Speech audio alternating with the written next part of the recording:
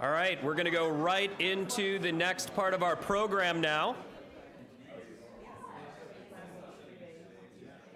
And we are excited to screen for you a short film entitled The Last Mile Inside San Quentin's Tech Incubator by Andi Tamaner.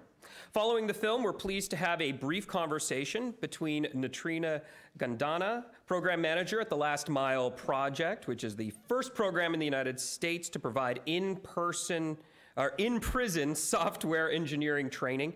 Also in the conversation will be Tulio Cardozo, technical manager for the Last Mile Project. He also worked as development lead for Launch Podium LLC and has successfully transitioned into a technology career as a formerly incarcerated person. So you will get to see something of his story told in the film. Please enjoy. So I have to collect myself too. I've watched this documentary maybe like, I don't know, a dozen times, and I like tear up almost every time. But good morning, everyone. Thank you so much for being here. My name is Natrina Gandana. I am the program manager for The Last Mile, and I'm really excited that we got to show you our documentary and tell you more about what we're doing. So in the documentary, you learned a lot about our story. You know, how we started off in 2010, teaching entrepreneurship in a small classroom twice a week, 2 hours each class. But since the documentary has aired, we've pivoted. In 2014, we added something new, something never before seen inside prison, and created the first ever computer coding program inside a US facility. Software engineering skills are in high demand, with an estimated 1 million unfulfilled jobs in an industry that judges not on the stigma of your past, but the quality of your code. Many of our students have never touched a computer before, have never been on the internet, yet they are driven and dedicated to succeed. They spend 8 hours a day, 4 days a week, for an entire year learning how to code, all without internet access. Starting in San Quentin, we are now across 4 California facilities, with a new one opening up next month. 2 of which are women's prisons, so we're really excited about that. We have a wait list of about 25 different states and countries eager to implement our program. For the first 2 years, Chris and Beverly taught these courses themselves twice a week. Now we have a staff of 8 and over 100 volunteers. But we're always trying to do more, to push the boundaries of what is possible inside a prison environment. So recently, in partnership with CalPIA and CDCR, we launched a dev shop inside San Quentin State Prison entitled The Last Mile Works. This dev shop will actually employ our coding graduates as actual web developers working on private client work for outside businesses. These students will earn a market wage well above the average prison salary, while also building a resume, building a portfolio, creating marketable skills, rather than the mere $200 of gate money provided by the state. The saying is, TLM Works will build your website, you will build our future. So I have Tulio Cardozo here with me today. He is our technical manager inside San Quentin State Prison, focusing completely with TLM Works engineers. He knows how frustrating it is to to learn how to code inside prison because he did it himself. Graduating from our founding class of 2010 of The Last Mile, Tulio is now the first ever formerly incarcerated individual to return to San Quentin as a nonprofit program manager. Thank you, everyone. And thank you, Natrina, for the great introduction. I'd like to start off by saying that it's both my distinct privilege and honor to be here today and to stand before you or sit before you as a testimony that coding programs and that rehabilitation programs in prisons really do work. And it is a tremendous honor. I just really want to share, to get to go back to San Quentin and be a person for the men and women that are there, the men that are in the program. That I wish that when I was trying to learn by myself in a cell, that I had a guide to try to be that person for them that I wish I had, and I never had. So, statistically speaking, I had a higher chance of being back in prison wearing blue today than I am of being in this audience wearing blue. And I wore this blue suit on purpose to actually remind myself of that, and as a silent celebration to remember where I came from in this. And before talking about the Last Miles coding program, though, I think it would be useful to rewind back a little bit and to share a little bit about my past and what exactly it was that took me to prison, so that you can understand why it's so important for me to have gone back to prison. So at the beginning of November in 2003, I was literally standing in front of the largest pile of marijuana I had ever seen in my life. Immediately upon seeing that, every objection and reservation that I had about the trip that I happened to be on was completely out the window. It was enough to fill several garbage bags that could fill up a couple of parking spots worth of cars. And I was in Mendocino to manufacture hash oil. Additionally, I was trying to make this happen as quick as possible because I had already been there for several weeks to process this. And if any of you know what this stuff is, it's you have to manufacture it with copious amounts of butane, a highly explosive gas, and you should be smart and do this stuff outside.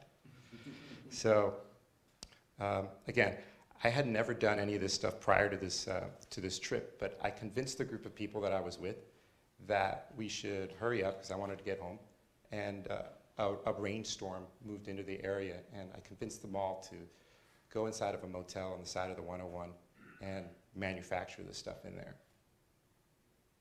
We started that evening, taping up vents, electrical sockets, any openings that could have sparks on the other side, and putting towels under the doors and wrapping wet shirts around our faces.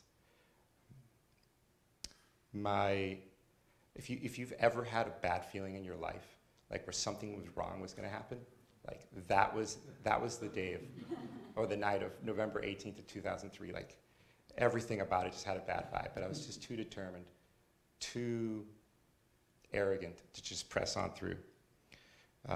Luckily, several hours go by after we got started, and we found ourselves at 2:30 in the morning, and everything went through fine.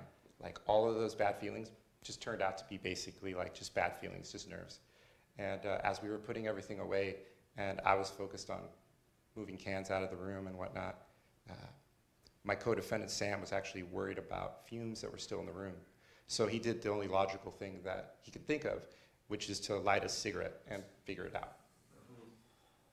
Instantly, I heard his voice and just looked up and glanced and saw a blue glowing ball just slowly growing across the room. And immediately my first thought in my mind was like, oh shit, like I'm going to prison. Like, this is it, you know? And immediately that ball hit me. The bomb squad later testified in my criminal case that the temperature in the room instantly shot up to 1,500 degrees. It's what's considered a flash fire. And I'll tell you what, without getting too graphic into what happened to my skin, it sure felt like a flash fire. We couldn't get out. And in the heat of the moment, I frankly didn't know what to do, and it was an epitome of like what got me to there in the first place.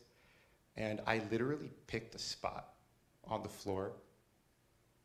I looked at it, and I decided to lay down in it and to die, because I didn't know what else to do. And it was just hurting too much.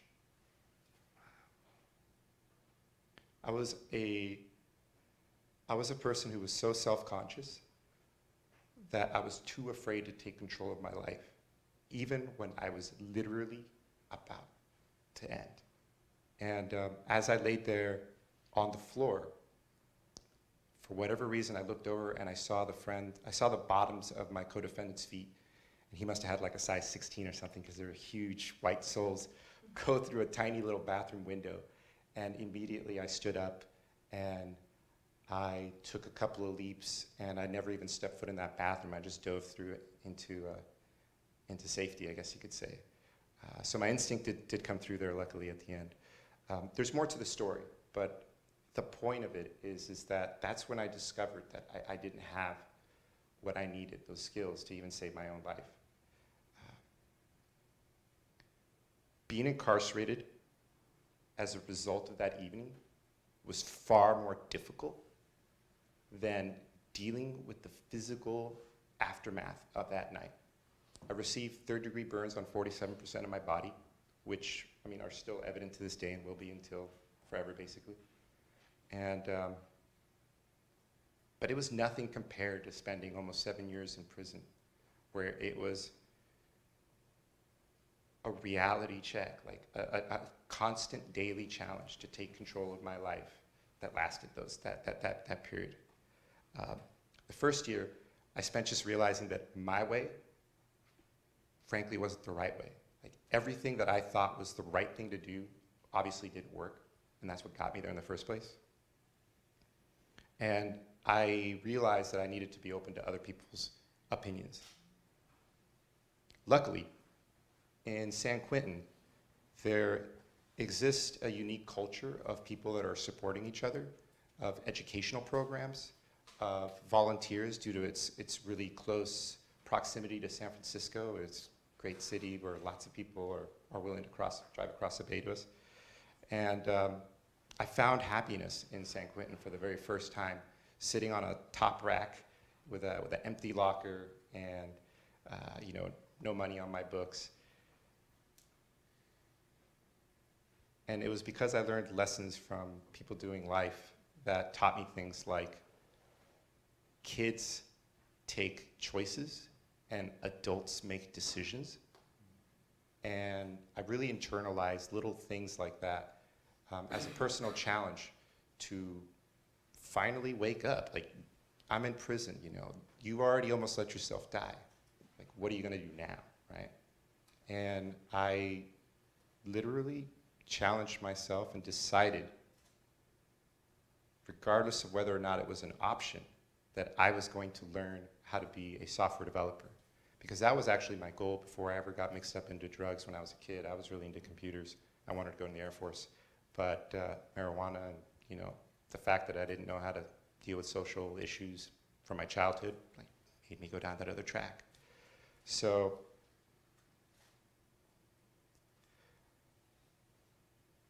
I spent the next several years working inside of San Quentin, building applications for the education department in Microsoft Access.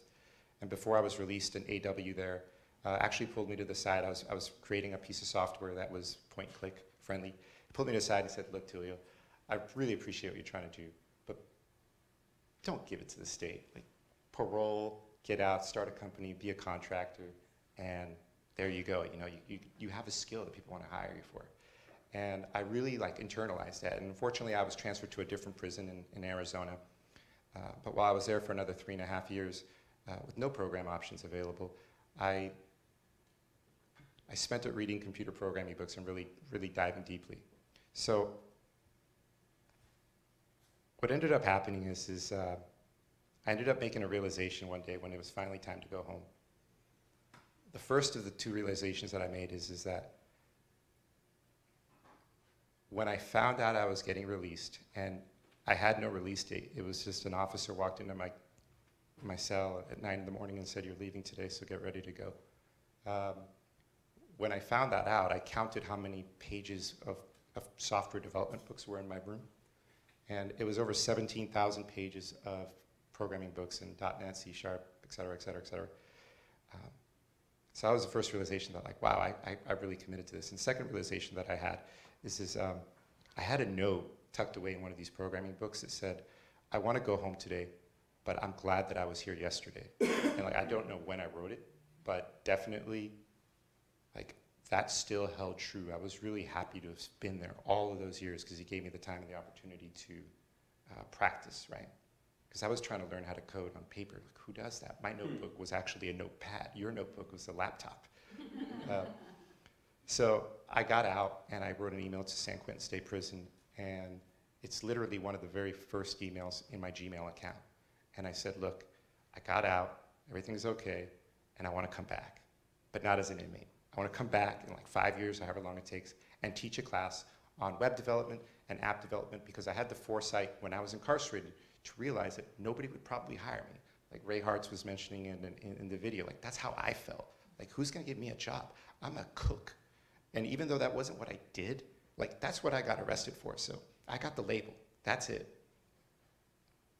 And they wrote me back, ecstatic that I was released. And they said, look, that's a great idea, but before you go do all that, like, you've got to meet somebody in the last mile. If you were here, you'd be in their program. And long story short, I got an introduction to Chris Redlitz, and I accepted his invitation to participate in the program. Later became a founding graduate of the program. And through Chris and Beverly's help, they pushed me out into the work field, where I was able to freelance and eventually become the first hire at a tech startup in San Francisco called Launch Podium. I was their very first engineer, and we built the company up until I left just shortly before it was acquired by another company. So I feel really proud of that. Directly after that, I branched out on my own, and I hired several formerly incarcerated people, including Eddie Griffin, who was in the video, the jazz man, and I hired even one of my former cellmates in Arizona, who didn't have anything to do with coding, but he's my project manager to this day for all of my freelance web development clients that I have on the side from what I do from this stuff. So that brings me to today. It's my distinct honor and privilege and pleasure to share with you what we're doing with the Last Mile Works, because with a joint public and private partnership, thank you, with a joint public and private partnership with the state of California, we are actually able to create an environment that helps people actually be able to have hands-on experience and not only go through a class that they can learn how to code in. And again, this is people who have never even probably touched a computer, definitely never seen the internet, and who are going from that level of beginner through a year's worth of computer programming covering HTML, CSS, JavaScript. In the second track, things like Node, React, a couple other things like Ajax calls, using WordPress, REST APIs, all the things that they would need to really work at a company. And then when they graduate that business or that company, they actually get to interview inside of San Quentin to work at a real company that does real business with the real outside world. And they get to interview to work for me. And I get to be that person to them today, during the week, that I always wish I had as a mentor. Now, it's really interesting for me because what the Last Mile has created is a cloud-based infrastructure internal to replicate the internet. These guys don't have the internet. And we created an internal solution that can not only provide our content, but create development stacks so that they can actually code just like they had on the internet, use the same tools, and be ready to roll with a living wage that they created, job prospects, code samples, and many other things that they would really need to prove that they can actually do it. They're not learning something that was outdated 20 years ago. So in closing, because I know I have limited time, I just want to say that one of our biggest things that we are trying to do is to share the stories of the men and the women that are going through our program. And starting last week, or actually yesterday, we created the Last Mile Radio, and it's a program that you can hear on SiriusXM that it goes over real stories of transformative change for people that are going through this program and taking those steps, whether they're through technology or whether they're through entrepreneurship or just going through and succeeding out of prison. You can catch up on it if you'd like without a SiriusXM subscription through thelastmileradio.org, and you can hear all the future episodes through that. But I want to remind you that as a testament to the power of what's going on here, coding in prison changed the trajectory of my life, but what we're doing now is so much better than everything that I had, that I know for a fact that these men that are going through this program will beat every single one of my achievements in a significantly shorter amount of time because they actually have everything at their disposal people that did it like me, who, if I could do it, they could do it, but they have everything that I had, and they can do it now. They don't have to wait until they get out, and they are doing it now, and going home with money so that they can buy a computer and continue to work now. So anyways.